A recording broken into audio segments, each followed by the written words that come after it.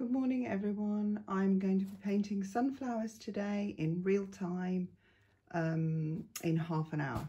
So if you want to grab a coffee and enjoy this or paint along, then let's get started. So for this painting I've used, I've actually already done this painting, but it didn't record or it turned off. I don't know which. So this is my palette. This is a glass palette with stained paper underneath, and the paper is stained with burnt sienna, sorry. And I have Mars Black, French ultramarine blue, cobalt blue, burnt sienna, cadmium red, deep hue, the oxide green, cadmium yellow. I didn't use the Naples yellow, so you can forget that, and titanium white. Now I did sunflowers in a blue vase, so I think I'm going to do sunflowers in a red vase because I don't want to paint the same painting. So here we go, let's get started. I'm going to start with the same background, and I used for the background Mars Black, burnt sienna, I mixed it up, and French ultramarine blue and titanium white, and that gave me an interesting sort of grey for the background. I'm actually going to warm it up also, even with a bit of cadmium red, and I'm not going to mix it too thoroughly. I just need to top up my burnt umber. Let's see also the time, which is 5 to 10, so we've got till 10:25 to paint this painting.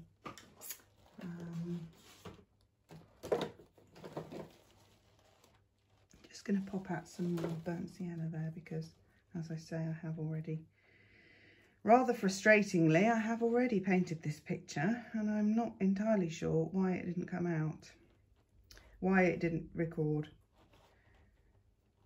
So I'm already 2 minutes in, I haven't even started the background yet. Let's get going. So we have this nice warm grey in the background.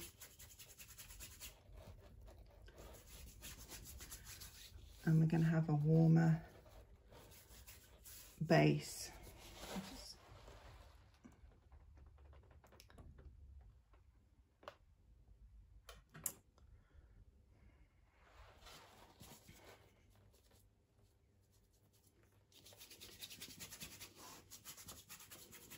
And I like to vary the tone so that I don't like it all smooth in the background.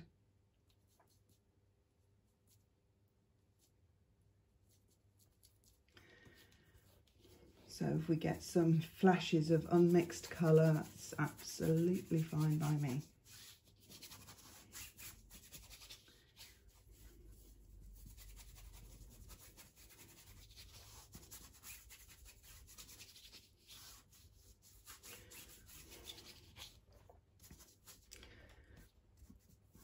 And also the red is going to tie nicely in with the red vase. And then in the front, I'm just going to lighten this same mixture up now with a bit more burnt sienna to make it more woody, perhaps, and some titanium white. And that's just going to be the base there.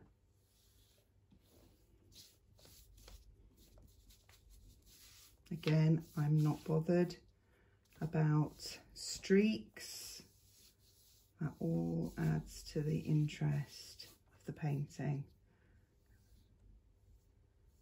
And keep the line nice and loose at the back there. Okay, now I'm going to get straight into mapping out the shape of my vase because we are already, I'm going to do a kind of tall,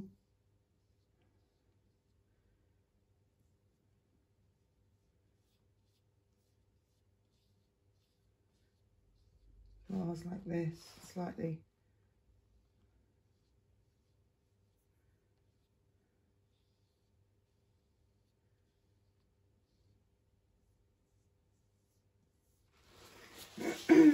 And then I'm going to have the shade over here. I'm not going to worry about shade right now, but I am going to blocking this vase. And what I didn't put on this palette, because I had painted a completely different colour picture earlier, was some alizarin crimson, which I think I am going to add to Act 4 as the darker areas of this vase. But at this stage, just mapping in. I do want it, actually I might just darken it with black. Actually, I didn't do that in my other painting, but I think the black and the red go quite well. So, and that's just going to give us some shape to this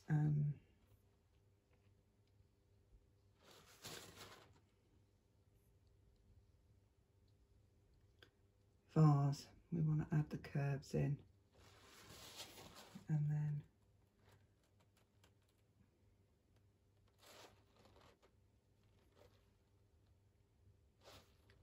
not too much white, but we want a hint where the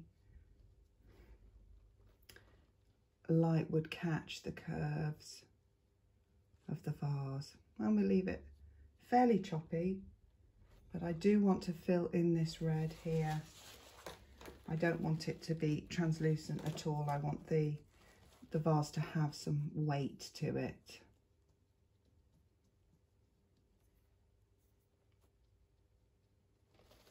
Check I'm still recording. Not entirely sure what happened.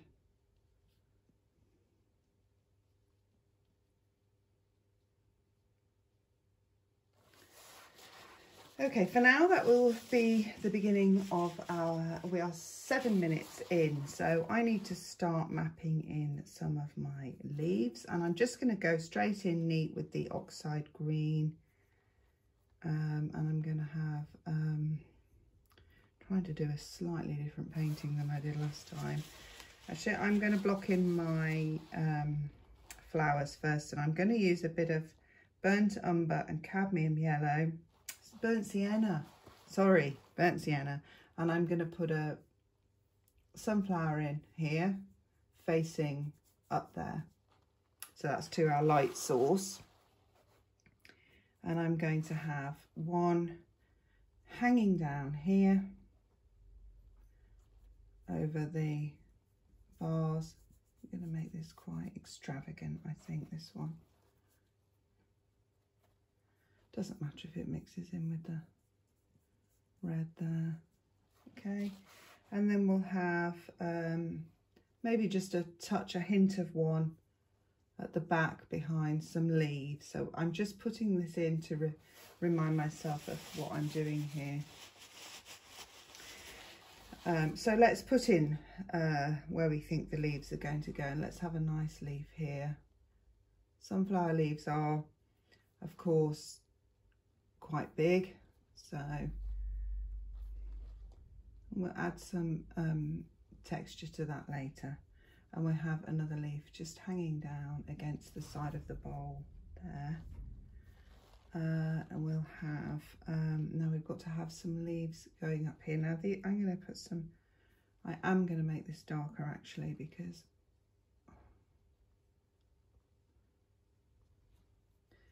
it would be, but I'm not especially going to go into detail with these leaves.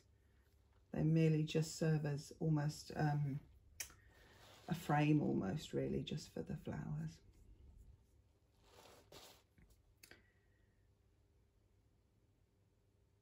Bit of French ultramarine blue added to the green, and a bit of cadmium red yellow, so that I can just add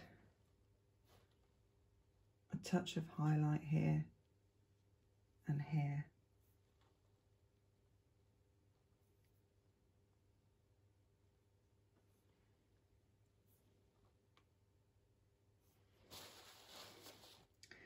And then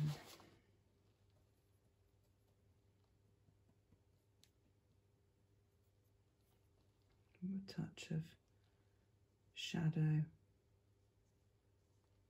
here, where the flower and the leaf shield the vase from the light.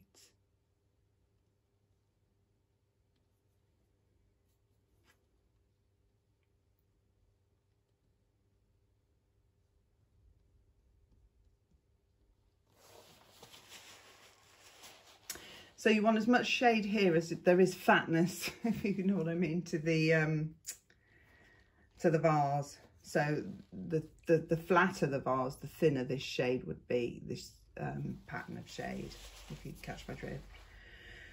Right, let's put in the centre of the, let's just check I'm still recording. Yes, I'm 10 minutes in. So what I'm going to do now is I'm going to add a bit of Mars Black to the burnt sienna and a touch of cadmium red, and I'm going to pop in the centre, which would actually, I think, be even a bit darker, especially on that side.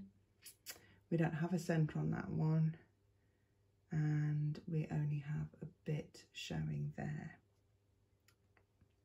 Now we're going to slightly lighten that same mixture up with the cadmium yellow, and we're going to block in some of the darkest parts of the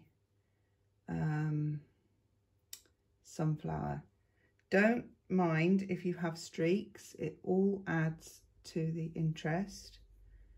We're not looking for detail, we're looking for the dark patterns in the leaves, which would be also on this side because it's catching less light over here. I don't want that much red, but I'm not going to take it out. It's fine. And then on the other side, we just go a little bit lighter, and this is because this is catching, and this is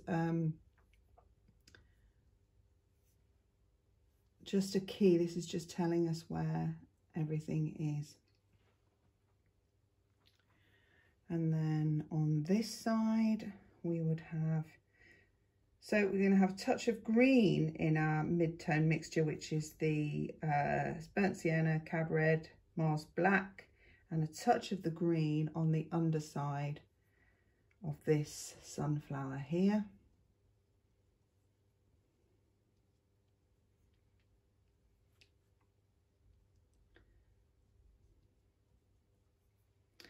And then also on the one, I think, receding in the back, which we can highlight later with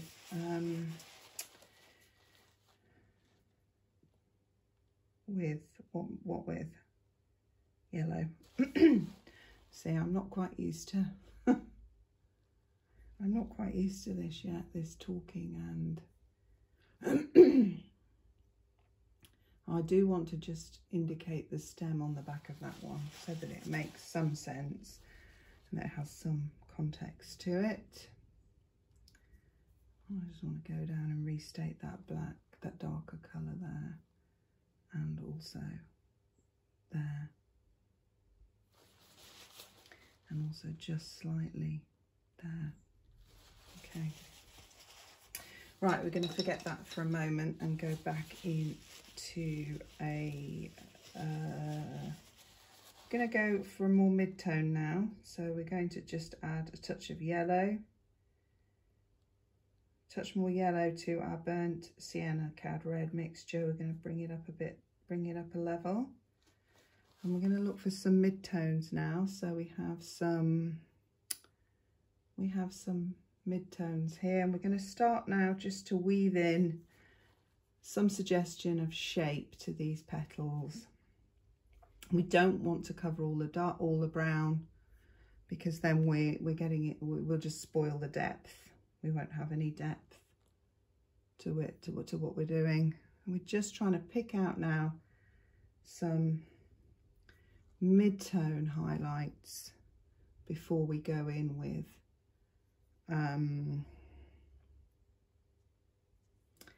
our highlights, sort of lightest lights, if you like.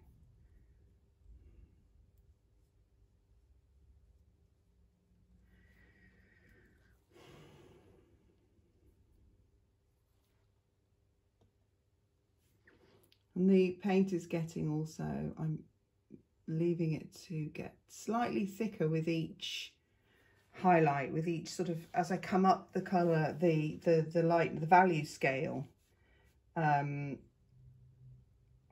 it gets lighter, I the paint is also getting thicker.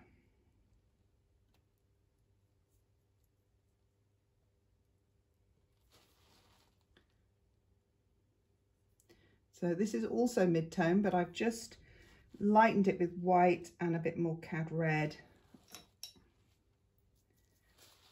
just so that I've got a more, just some variation in the mid-tone. Sunflower is quite compact. Where are we at now? 15 minutes. Okay, so we're okay. We're doing okay.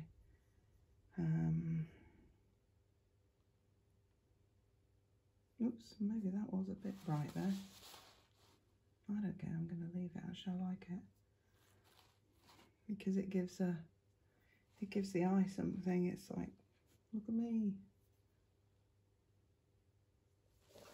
And what I did there with that was I started with the brush on one angle, and then I started this side, and then I twist it as it touches. So twist it so that the paper, so that it goes like this on the paper from one to the other down. But don't do that on every petal. You know, you want to vary it, because otherwise you just start to get just a formulaic look.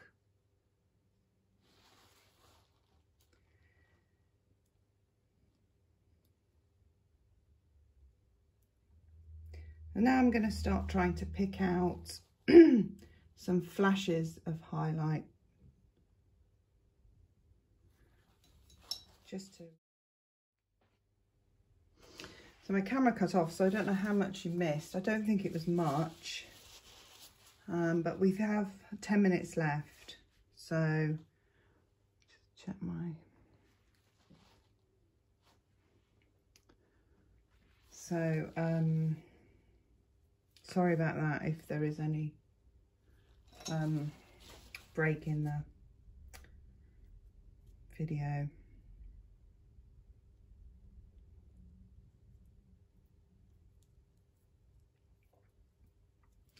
So I just want to make this yellow a bit more gold by adding titanium white and the cadmium red.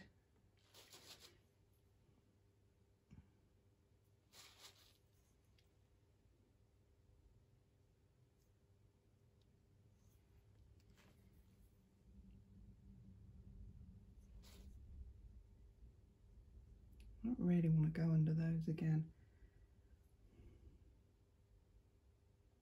Oh, I know what I was doing.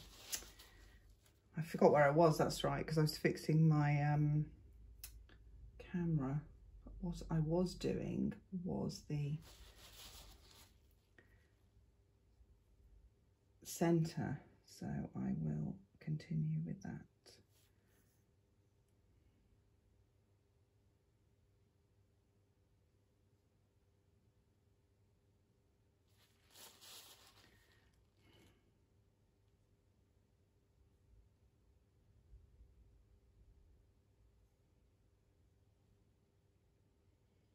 Just feel like that just doesn't quite have enough depth on that side. So I'm just going to add, that's better I think, and then just some highlights.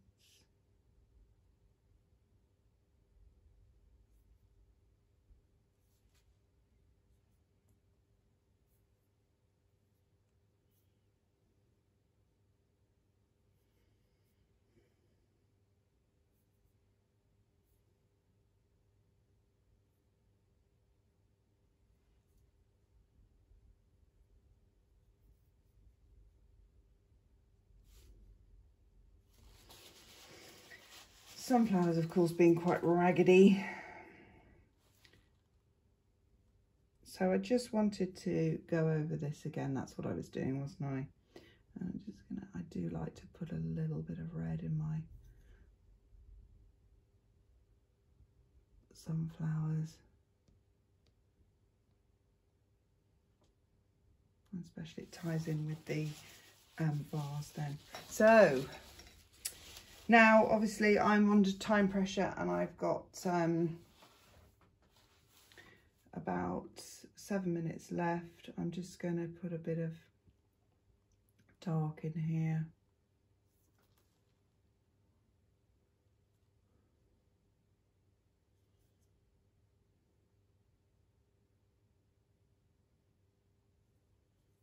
Restate it again. And I'm going to put also under here some, and I'm going to come out this side here. I'm going to take some of my background colour from up here and make a shadow here.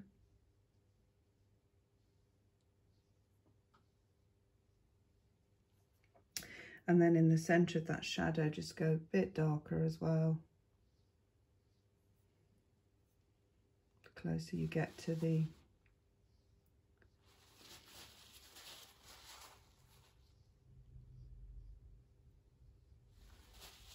vase. Oh, that's a dirty rag I've been using. Just basically putting the dirt back on my... Let's just... over that again, because I didn't sort my brush out before I began.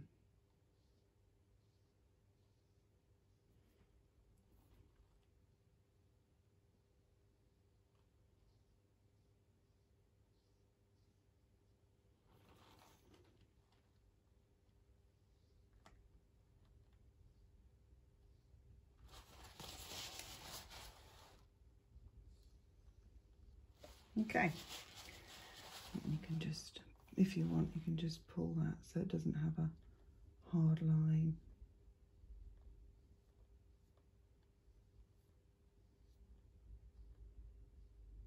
Like so. Okay, and now all that remains, now of course you can go back and you can restate and do the petals how you like, put a bit more detail in, but what are we on for time? We've got a bit more time, so we could do that, but I am just going to concentrate a little bit on, I want definitely some highlights on my vase to suggest the fullness of it, the shine on it, there. So I allowed my brush to, I allowed to split, because you can oil them up and put plenty of paint on, mix it, and then it'll stick back together. But sometimes with this one, I always paint with this same brush for my demonstrations, which prevents me from fiddling with detail, so that I don't bore you half to death with a 3-hour video or something. And then sometimes it splits, and that's actually perfect when you want raggedy petals or raggedy details, you know, when you don't want it to be so pristine. So I'm going to go in thicker with a super highlight, and I'm going to put one down there. I want it to be a little bit, I want it to just wriggle down here. It wouldn't have one there, so I'm not gonna. I just want that to be a bit smoother.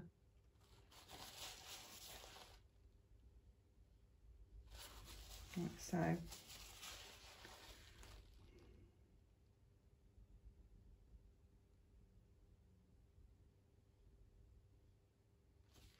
And I'm going to restate red thickly in parts to give the vase some fullness and texture, just because I've got more time than I thought. So that's really nice. I can really give some volume to this vase and make it look a bit old also by breaking up the colour,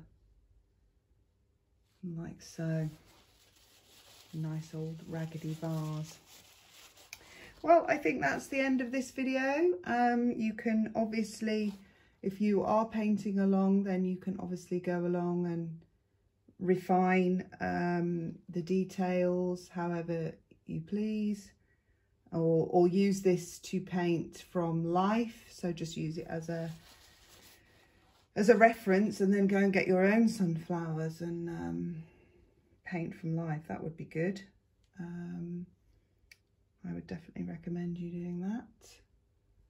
And I hope you enjoy it, and I hope you have learned something from it. If you have any questions or you want to see something else in my videos, please let me know. You know, I want to do whatever you want. I want to make videos that you want me to make. So, you know, you let me know in the comments below, and I will see you again in the next video. Thanks for watching. Bye.